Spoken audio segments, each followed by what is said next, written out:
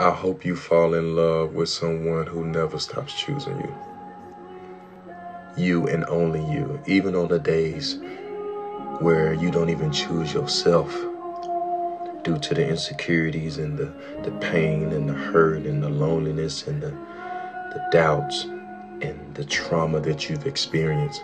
I hope this person is just a true reflection and the instrument of God showing you of how much he loves you and how much he is gracious unto you. Because this person is a reflection, is a product of his grace in your life. And I pray that this person, when you look at them, it feels like home and it feels safe. It feels like you can truly rest and be you. And they will remind you that you are fearfully and wonderfully made. And that they remind you that God loves you and they love you too.